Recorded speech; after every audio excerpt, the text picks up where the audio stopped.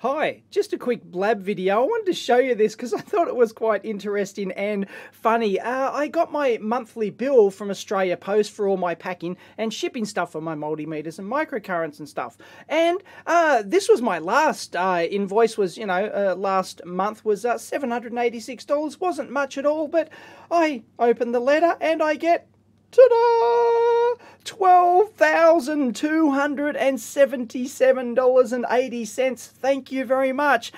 And yeah, your heart skips a bit of a beat. And that is a lot of money. It sounds like a lot of money. You might think, oh, they've made a mistake, but no, they haven't. I remembered that I had a huge backlog of orders and stuff in May that I shipped. There was like, I don't know, 400, 500 meters and microcurrents and various stuff. So, and these are all the different shipments, and these are the different, multiple, sometimes I was shipping 3 or 4 per day, or 10 and was. Or me, I shipped a lot of these as well. And yeah, sure enough, you add them all up and it's like $12,000. So it's totally legit. That's how much I spent on shipping just for the month of May. And I thought, what can you get for that sort of, 12,000 Australian dollars, by the way?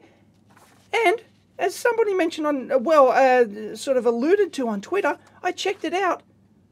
I can launch my own TubeSat satellite, not CubeSat. CubeSats are rather much more expensive than this. They're actually twice the weight and, twice the size or something. This is a TubeSat from a company called Interorbital Systems. I'm not sure if they've actually launched anything yet. Anyway, they've been going a couple of years and they've sold like hundreds of these things. You can actually buy a kit for $8,000 US.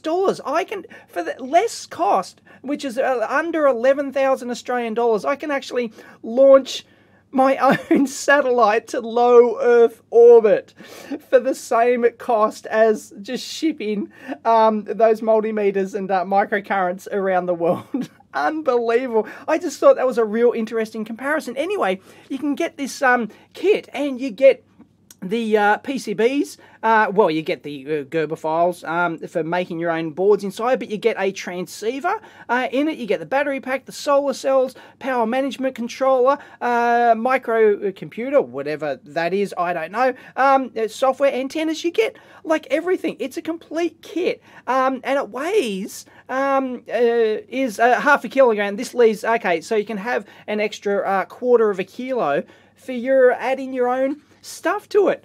But I just thought that was really interesting. They launch it on the Neptune modular rocket, and I'll actually provide a link down below if you want to have a look at this. But that is fascinating. You can actually, there you go, there's the details, solar cells and the dipole antenna and everything else. And, there we go, it's an Arduino 5 NetMedia Basics X, whatever that is, some variation flavor of Arduino or something, or an Arduino Mini, right, either of those two. Anyway, I just thought that is interesting. That's what you can get for the same cost. You can launch a satellite to space.